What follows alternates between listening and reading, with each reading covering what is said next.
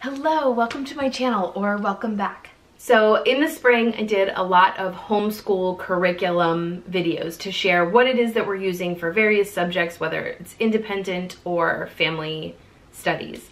But one thing I haven't shared is the independent and read aloud selections. So we like to do independent reads as well as read alouds and get them all organized before the school year begins. I've been able to solidify our independent reads and our family read alouds for the year. And so I wanted to share which books we have chosen as far as independent reads for our 8-year-old and 11-year-old, as well as the read alouds that we will do together as a family. So enjoy. I've shown this bookshelf before in videos, but this is our kind of middle grade to high school level historical fiction shelves. And so this is the ancient history shelf. This is the colonialism shelf. This is the 1800s Civil War shelf. And then this is the continuation of 1900s into the modern era. And so for this school year, we finished here with Queen Elizabeth. So we are going to start with Children of the Longhouse. And we will go about here to Sky Chasers. I think this series is a bit mature yet, and the Avi's Sophie's War is a bit mature, but otherwise these will be the books that we are going to be reading mostly independently. So I'm going to share what my youngest will read. He's about 3rd or 4th grade level, and then my oldest is about 6th or 7th grade level.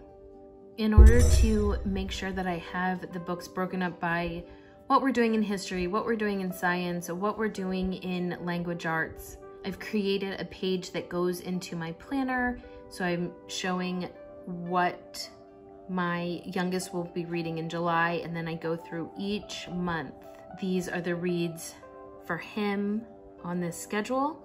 And then I've done the same thing with my oldest. You can see I've marked out where the Brave Writer classes are, if there is an arrow that goes along with it. And then I have our family read alouds, and I've broken them out by family read alouds. This is what we would listen to at night when we eat supper, versus school where we're either listening to that or reading it during school time. So for some of these books historical fiction books that we are reading for school, a few of them we will listen to together in our school time, and then the rest of them will be independent reads. I found Lois Linsky's Indian Captive, The Story of Mary Jemison on Audible, I think, for a free copy. And so we will listen to this together as a family. And then I also have the Esther Forbes Johnny Tremain as a Audible audiobook. We do love this illustrated by Michael McCurdy version, but we will listen to that. I have my Apple Notes app. I've put a table that I can access on my phone or my iPad or my laptop that lists all of the audiobooks that are related. So you can see here is the Indian Captive by Linsky that I mentioned that was just part of the Audible Plus, part of the Audible membership. So that's in there. And then as I look for each year, when we want to add certain books in, you can see Finding Langston is one of the ones that I want my daughter to read. I may just have her listen to it on Scribd that month. And so I have those all marked down. And then I also have just regular read alouds, not connected to science or history or literature. They're just fun read alouds that we may want to do as a family, or the kids may want to listen to while doing laundry. For historical fiction, my oldest is going to read Children of the Longhouse by Joseph Bruchac. She is going to read Bluebirds by Carolyn Starr Rose, who also wrote May Be, which I think is more well known, but this is also a story in verse. She's going to read The Lion's Roar by L. Stainer. She will read this Dear America, The Diary of Remember Patience Whipple from the Mayflower in 1620. She will read Out of Many Waters by Jacqueline Dunbar Green. She will read Nzinga, the Warrior Queen of Matamba.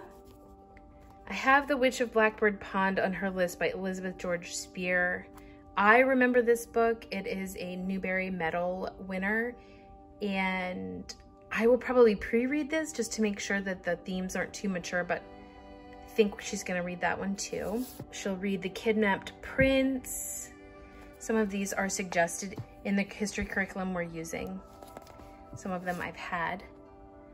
She will read The Beaded Moccasins, the story of Mary Campbell by Linda Durant.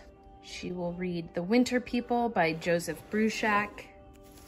She will also read Carry On Mr. Bowditch by Jean Lee Latham. This is also a Newbery Medal. She will read The Dear America, Five Smooth Stones, Hope's Diary, and that's 1776. And I think we will either read this next summer or end the year reading Sky Chasers by Emma Carroll. Our shelves flanking the other side are our fiction and literary choices. For my oldest, for literary reads, I'm having her read The Search for Delicious. It's such an old copy. And then for her language arts with the Good and the Beautiful, they have her reading Little Lord Fauntleroy for level 6. She is taking 2 Brave Writer classes, and so we chose Amari and the Night Brothers, which is just getting a lot of praise right now. So we're very excited about that. And then we chose The Lion of Mars as well. So we're excited about those 2 Brave Writer classes. We've never done that before, so that's exciting. For my youngest independent reads for history, we have A Lion to Guard Us by Clyde Robert Bulla. We've read The Beast of Lore and loved it, so hopefully that one will also delight us. We have The Courage of Sarah Noble by Alice Dalgliesh. We have The Arrow Over the Door by Joseph Bruchac. We have the entire Felicity series. My daughter read these and loved them, and then there's a movie that we will watch after that.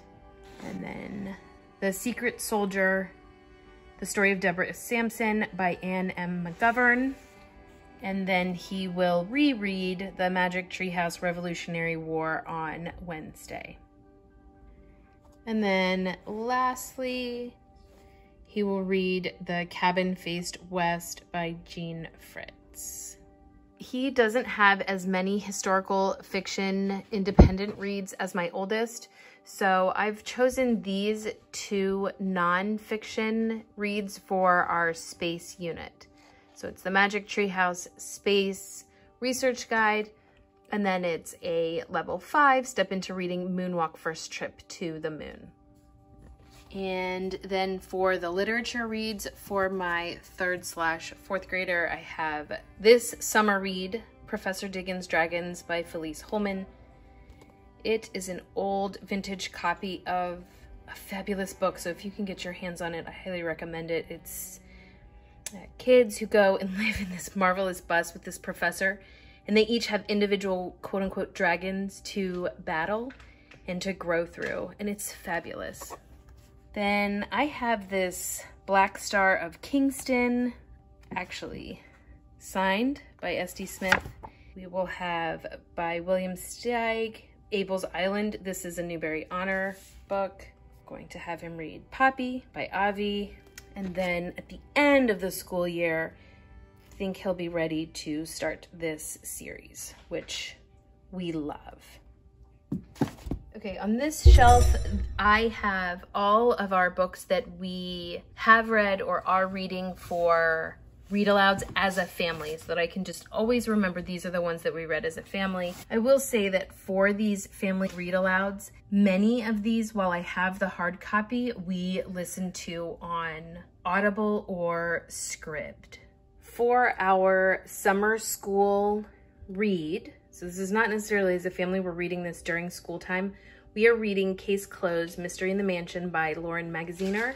And this is such an interesting book. It's a pick your path, crack the case book where you choose what your next steps are. So as you read it, you then come to a place where you have to decide what to do.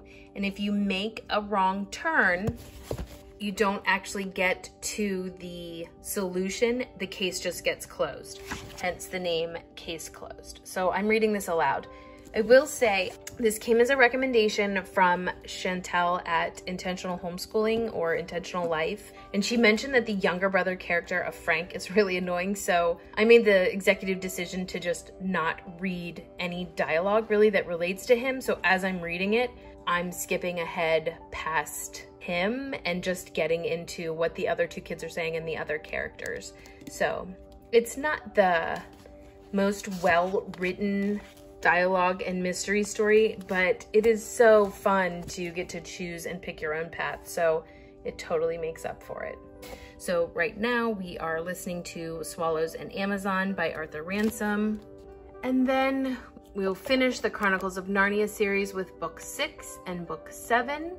And then we are going to read The Tale of Despero. We'll listen to that as an audiobook. And then my husband asked, and so we're gonna do Escape from Mr. Lemoncello's Library. We love this story, and my kids have not heard it, just my husband and I have listened to it. So we will listen to that as a family.